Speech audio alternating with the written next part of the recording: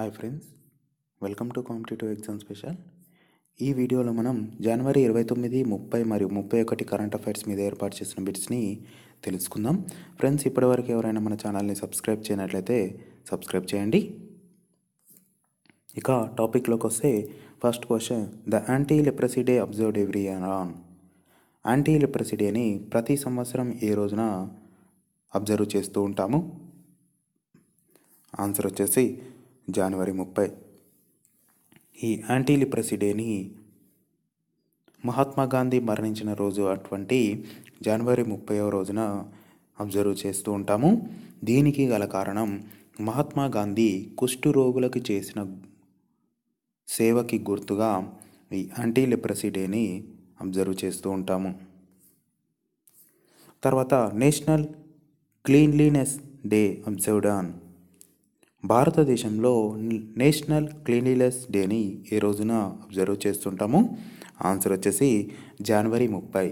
ఈ national cleanliness డేని Mahatma Gandhi death anniversary సందర్భంగా అబ్జర్వ్ చేస్తూ ఉంటాము. దీన్ని 2014వ సంవత్సరం నుండి ఈ రోజుని అబ్జర్వ్ చేయడం జరుగుతోంది. తర్వాత as per economic survey 2017-18 which predicts India's GDP growth at in 2018-19. Economic survey 2017-18 ప్రకారం భారతదేశం యొక్క జీడిపి గ్రోత్ రేట్ 2018-19 సంవత్సరంలో ఎంత ఉండబోతుందని అంచనా వేయడం జరిగింది. ఆన్సర్ వచ్చేసి 7.0 to 7.5% ఉంటుందని అంచనా వేశారు. అలాగే రిటైల్ ఇన్ఫ్లేషన్ యావరేజ్గా 2017-18 సంవత్సరంలో 3.3% ఉందని ఎకనామిక్ సర్వే తెలిపింది. తర్వాత beating the retreat ceremony will be held every year on. Beating the retreat సెరమనీని ప్రతి సంవత్సరం ఏ రోజున నిర్వహిస్తూ ఉంటారు? ఆన్సర్ వచ్చేసి జనవరి 29. జనవరి 26వ రోజున భారత గణతంత్ర దినోత్సవం నిర్వహించడం జరుగుతుంది. ఆ తర్వాత 3 రోజులకి భారత గణతంత్ర దినోత్సవ ముగింపు వేడుకలుగా ఈ బీటింగ్ ద రిట్రీట్ సెరమనీని ప్రతి సంవత్సరం నిర్వహిస్తుంటారు. ఈ సెరమనీలో భారతదేశం యొక్క Indian army, Indian navy, Indian air force వాళ్ళు ఈ సెరమనీలో పాల్గొంటారు. తర్వాత which state Tableau one the award for the best Tableau at the 69th republic day parade in New Delhi. న్యూఢిల్లీలో జరిగినటువంటి 69వ గణతంత్ర దినోత్సవ పెరేడ్లో ఉత్తమ శకటంగా ఏ రాష్ట్రానికి అవార్డు రావడం జరిగింది? ఆన్సర్ వచ్చేసి మహారాష్ట్ర. సెకండ్ ర్యాంక్లో అస్సాం, థర్డ్ పొజిషన్లో ఛత్తీస్గఢ్ ఉండడం జరిగింది. తర్వాత which Tableau was అడ్జడ్జ్డ్ the best Tableau among all the ministries which participated in the republic day parade. 69వ భారత గణతంత్ర దినోత్సవ పెరేడ్లో భాగంగా మినిస్ట్రీ విభాగంలో ఉత్తమ శకటం అవార్డు పొందిన మినిస్ట్రీ ఏది? ఆన్సర్ వచ్చేసి ministry of youth affairs and sports. ఈ శకటానికి థీమ్ని ఖేలో ఇండియాని తీసుకోవడం జరిగింది. ఈ ఖేలో ఇండియా గేమ్స్ని భారత ప్రధాని నరేంద్ర మోడీ జనవరి 31వ రోజున ప్రారంభించడం జరిగింది. తర్వాత ministry of electronics and information technology has announced an initiative by common services centre on women health and hygiene. The initiative is name. Common service centres ఉపయోగించి మహిళల ఆరోగ్యం మరియు పరిశుభ్రతకి సంబంధించి ఒక ఇనిషియేటివ్ని ministry of electronics and information technology వారు announce చేయడం జరిగింది. దాని పేరు ఏమిటి? ఆన్సర్ వచ్చేసి స్త్రీ స్వాభిమాన్. తర్వాత recently communication minister had unveiled a new khadi uniform for the. రీసెంట్గా కమ్యూనికేషన్ మినిస్టర్ అయినటువంటి మనోజ్ సిన్హా ఖాదీ యూనిఫామ్ని ఏ డిపార్ట్మెంట్ వారికి సంబంధించి ఆవిష్కరించడం జరిగింది? ఆన్సర్ వచ్చేసి డిపార్ట్మెంట్ ఆఫ్ పోస్ట్ పర్సనల్. ఈ యూనిఫామ్ని డిజైన్ చేసిన వారు national institute of fashion technology వారు. దీనికి ఈ యూనిఫామ్ మీద ఇండియా పోస్ట్ లోగో అనేది ఉంటుంది. తర్వాత the centre has proposed to set up Indian cyber crime coordination centre in. భారత ప్రభుత్వం ఇండియన్ సైబర్ క్రైమ్ కోఆర్డినేషన్ సెంటర్ని ఎక్కడ ఏర్పాటు చేయాలని భావిస్తోంది? ఆన్సర్ వచ్చేసి ఢిల్లీ. దీని కొరకు 83 కోట్ల రూపాయలని రిలీజ్ చేయడం కూడా జరిగింది. దీనికి ఈ ఫండ్ని cyber crime prevention against women and children scheme కింద ఈ ఫండ్ని అందించడం జరిగింది. తర్వాత India recently commission it's high performance computer system named as.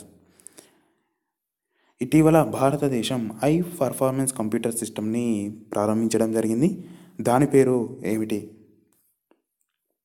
Answer వచ్చేసి మిహిర్. మిహిర్ అంటే అర్థము సూర్యుడు. ఈ మిహిర్ అనే సిస్టమ్ అనేది భారతదేశంలో వెదర్ ఫోర్కాస్ట్లకి సంబంధించి పనిచేయబోతుంది. ఇలా వెదర్ ఫోర్కాస్ట్ మీద ఏర్పాటు చేసిన హై పర్ఫార్మెన్స్ కంప్యూటర్ సిస్టమ్ ప్రపంచంలో 4వ స్థానంలో ఉండడం జరిగింది. అంతకుముందు వెదర్ కమ్యూనిటీకి సంబంధించిన హై పర్ఫార్మెన్స్ కంప్యూటర్ సిస్టమ్స్ అనేవి జపాన్, యూకే, యుఎస్ఏలో మాత్రమే ఉండడం జరిగింది. తర్వాత recently department of personal and training he's return to all central government departments to ensure the dash of each post B reserved for people with blindness and low division, deaf and hard of hearing, locomotor disability including cerebral palsy, leprosy, dwarfism, acid attack victims and muscular dystrophy. రీసెంట్గా department of personal and training వారు people with blindness, డెఫ్ మరియు locomotor disability ఉన్న వారికి ఎంత reservation కల్పించాలి అని చెప్పి ప్రకటించడం జరిగింది. ఆన్సర్ వచ్చేసి 1%. దీనికి సంబంధించిన rules rights of persons with disability act 2016 ఆధారంగా రూల్స్ని ఇవ్వడం జరిగింది. తర్వాత recently IT ministry has tested dash jointly conducted with IIT Madras and lighting company Philips India. రీసెంట్గా ఐటీ మినిస్ట్రీ వాళ్ళు ఐఐటి మద్రాస్ మరియు లైటింగ్ కంపెనీ అయినటువంటి ఫిలిప్స్ ఇండియాతో ఏ టెక్నాలజీని టెస్ట్ చేయడం జరిగింది? ఆన్సర్ వచ్చేసి Li-Fi technology. Li-Fi full name light Fidelity. దీని యొక్క స్పీడ్ సుమారుగా సెకండ్కి 10 GB ఉండబోతుందని అంచనా వేయడం జరిగింది. తర్వాత who has introduced child nutrition and development nodal agency bill 2017 as a private bill in the పార్లమెంటులో private బిల్లుగా child nutrition and development nodal agency bill 2015ని ప్రవేశపెట్టిన వ్యక్తి ఎవరు? ఆన్సర్ వచ్చేసి జ్యోతిరాదిత్య సింధియా. ప్రైవేట్ బిల్లు అంటే ఒక ప్రభుత్వంలో మంత్రులు కాకుండా వేరే ఎంపీస్ ఎవరైనా బిల్ని ప్రవేశపెడితే దానిని ప్రైవేట్ మెంబర్ బిల్ అనేది అంటారు. తర్వాత which state government has announced that will provide free transport facility to pilgrims to Uttar Pradesh Kashi. ఉత్తరప్రదేశ్లో ఉన్నటువంటి కాశీకి వెళ్ళే తమ రాష్ట్ర ప్రజలకి ఉచిత ట్రావెల్ ఫెసిలిటీని కల్పించిన రాష్ట్రం ఏది? ఆన్సర్ వచ్చేసి హర్యానా. ఈ ఫెసిలిటీ అనేది మొదటి 5,000 మంది ప్రజలకి అందించబోతున్నారు. తర్వాత which rail link the solitary rail link between India and Pakistan has received an extension for 3 more years from Islamabad. India మరియు పాకిస్తాన్ మధ్య ఏ రైల్ లింక్కి 3 సంవత్సరాల ఎక్స్టెన్షన్ని ఇవ్వడం జరిగింది? ఆన్సర్ వచ్చేసి తార్లింక్ ఎక్స్ప్రెస్. ఈ తార్లింక్ ఎక్స్ప్రెస్ అనేది పాకిస్తాన్లో కోక్రాపూర్ నుండి రాజస్థాన్లో మునాబావోకి కనెక్టివిటీ ఉండడం జరిగింది. తర్వాత armies of India and Vietnam have began A 6-day long military exercise in Jabalpur in Madhya Pradesh named as. India మరియు వియత్నాం మధ్య మొట్టమొదటి మిలిటరీ ఎక్సర్సైజ్ అనేది మధ్యప్రదేశ్లోని జబల్పూర్లో ప్రారంభమైంది. ఇది 6 రోజులు కొనసాగుతోంది. దాని పేరు ఏమిటి? ఆన్సర్ వచ్చేసి విన్ బాక్స్. తర్వాత India and the world bank have signed 100 million loan agreement to support. భారతదేశం మరియు ప్రపంచ బ్యాంకు 100 million లోన్ అగ్రిమెంట్ మీద సంతకాలు చేయడం జరిగింది ఇటీవల. అది ఎవరికి సపోర్టుగా? ఆన్సర్ వచ్చేసి తమిళనాడు రూరల్ ట్రాన్స్ఫర్మేషన్ ప్రాజెక్ట్. ఈ ప్రాజెక్ట్ కింద సుమారుగా తమిళనాడులో ఉన్నటువంటి 26 జిల్లాలో 4 లక్షల మంది ప్రజలకి బెనిఫిట్ అయ్యే అవకాశం ఉంది. తర్వాత recently Facebook as prohibited advertisement that promote dash and initial coin offering. రీసెంట్గా ఫేస్బుక్ ఇనిషియల్ కాయిన్ ఆఫరింగ్తో పాటు దీన్ని సంబంధించిన యాడ్స్ని నిషేధించడం జరిగింది. ఆన్సర్ వచ్చేసి క్రిప్టో కరెన్సీ. అంతకుముందే tobacco products, drugs and related products, weapons, ammunition and ఎక్స్ప్లోజివ్కి సంబంధించిన యాడ్స్ని కూడా బ్యాన్ చేయడం జరిగింది. లేటెస్ట్గా క్రిప్టో కరెన్సీ మరియు ఇనిషియల్ కాయిన్ ఆఫరింగ్కి సంబంధించిన యాడ్స్ని కూడా నిషేధించింది. తర్వాత which bank launched the 4th edition of evolve in Coimbatore, Tamil Nadu. 4వ ఎవాల్వ్ని తమిళనాడులోని కోయంబత్తూర్లో ఏ బ్యాంకు ప్రారంభించడం జరిగింది? ఆన్సర్ వచ్చేసి యాక్సిస్ బ్యాంక్. ఈ 4వ ఎడిషన్ ఎవాల్వ్ యొక్క theme transform your family business into your dream company. ఇది యాక్సిస్ బ్యాంక్ యొక్క small and medium sized enterprise కస్టమర్స్కి ఉపయోగపడేలా దీన్ని నిర్వహిస్తున్నారు. తర్వాత recently which small finance bank announced the launch of it's digital wealth management system. రీసెంట్గా digital wealth management సర్వీస్ని a small finance bank announce చేసింది? ఆన్సర్ వచ్చేసి ఈక్విటాస్ హోల్డింగ్స్ ప్రైవేట్ లిమిటెడ్. తర్వాత recently Paytm and ఏజీటెక్ holdings limited have formed A joint venture to launch dash A gaming platform aimed at mobile users in India.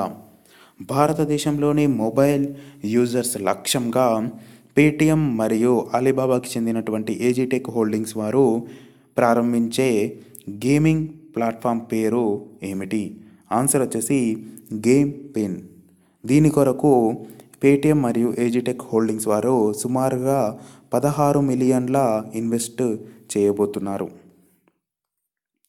తర్వాత Oxford dictionaries has chosen dash as the Hindi word of 2017. 2017 సంవత్సరానికి Hindi word of the ఇయర్గా Oxford dictionary వారు ఏ పదాన్ని ఎన్నుకోవడం జరిగింది? Answer వచ్చేసి ఆధార్. దీనికి సంబంధించిన అనౌన్స్మెంట్ని Jaipur literature ఫెస్టివల్లో చేయడం జరిగింది. అయితే Oxford dictionary of the year 2017గా youth కేక్ని ఎన్నుకోవడం జరిగింది. Hindi word of the year 2017గా ఆధార్ని ఎన్నుకున్నారు.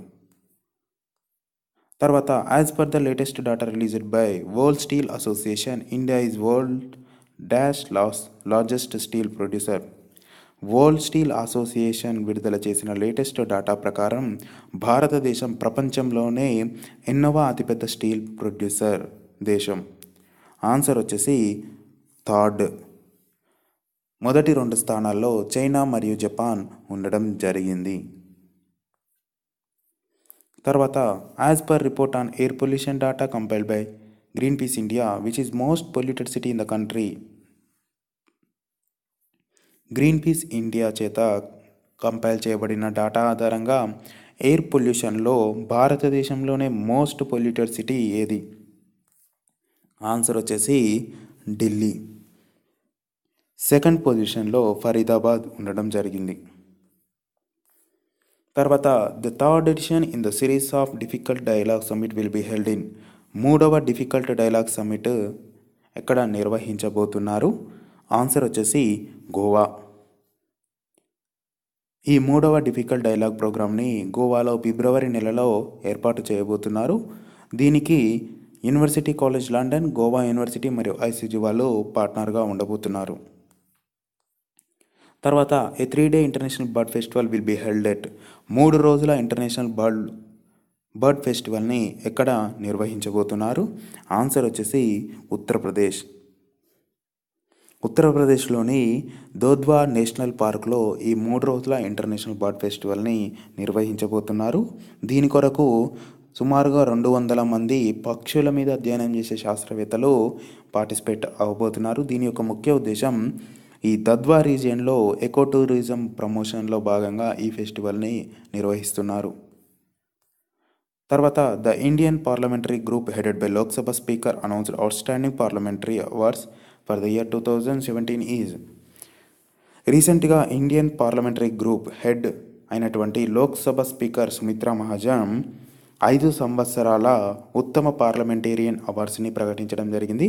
అందులో భాగంగా 2017 సంవత్సరానికి ఎవరికి ఉత్తమ పార్లమెంటేరియన్ అవార్డు అనేది ఇవ్వడం జరిగింది. ఆన్సర్ వచ్చేసి భర్తృహరి మహతాబ్. మొట్టమొదటి ఉత్తమ పార్లమెంటేరియన్ అవార్డుని 1995 సంవత్సరంలో ఏర్పాటు చేయడం జరిగింది. మొట్టమొదటి ఉత్తమ పార్లమెంటేరియన్ అవార్డు విజేత Chandrasekhar.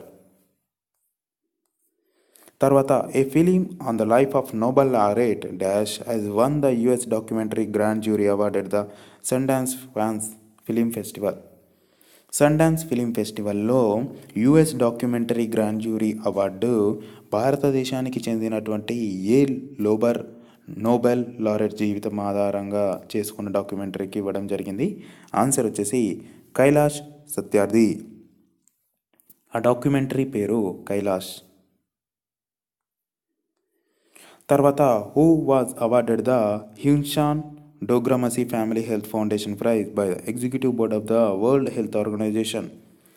World health organisation executive board చేత హిన్సాన్ డోగ్రామసీ ఫ్యామిలీ హెల్త్ ఫౌండేషన్ ప్రైజ్ని అందుకున్న వ్యక్తి ఎవరు? ఆన్సర్ వచ్చేసి డాక్టర్ వినోద్ పాల్.